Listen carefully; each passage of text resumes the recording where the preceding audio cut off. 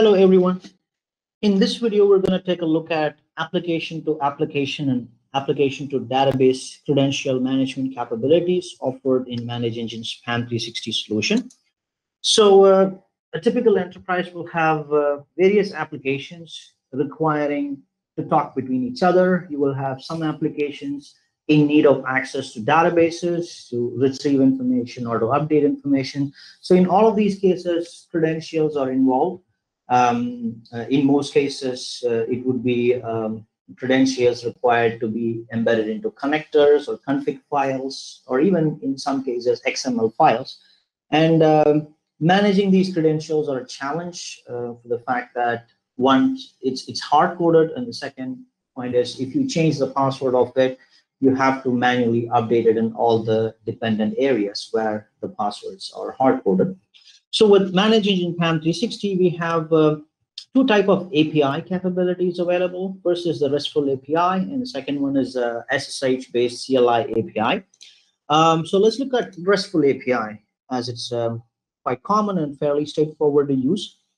With the Restful API, you basically trigger an API request, which in turn gets authenticated against PAM360 to allow for a particular operation to be executed. So for example, you have a PowerShell script and you have a username and password hard-coded inside that script, and you are looking for a way to remove it and also automate it so that you don't have to manually update the password inside that PowerShell script every time.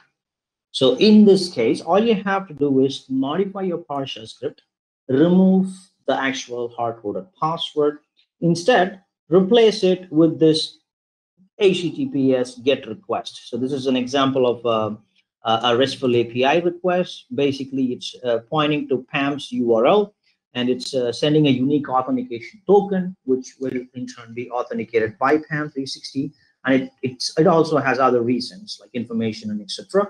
But the bottom line is when the script runs, it will fetch the credentials out of PAM in real time, and then it will continue performing its operation. So it's a simple example of how you can fetch passwords out of PAM using a programmatic fashion. And there's a three-stage authentication mechanism available for it, where first we check the host name to match, make sure the request is not coming from an unknown host or a malicious host, for example. And then we also authenticate with a TLS certificate, which is used in PAM360. And then a third layer is where we check the authentication token sent by the API. And within PAM, you will be able to go to Users tab and register an API user. So it will ask you the host name from where you're going to use this API. You will also be able to generate this random authentication token, which can either be hard-coded in your PowerShell script, or if you want higher security, you can even make a design where the PowerShell script will retrieve the token from elsewhere and then request PAM360 for a password. But the idea is fairly straightforward. You trigger an API call to basically retrieve passwords or account name or any other information from PAM360. And similar to this example, we can do various other operations as well. Like you could check out a password or request and approve a request through API, or download a certificate through API, and all of these operations. So this would help you in managing your A2A and A2DB credentials, and also help you in eliminating hard-coded credentials across your IT infrastructure, be it scripts, config files, cron jobs, XML files, and other type of files where you will typically have credentials hard-coded. So you could make use of a RESTful API and also SSH-based API, especially if you are a Linux shop.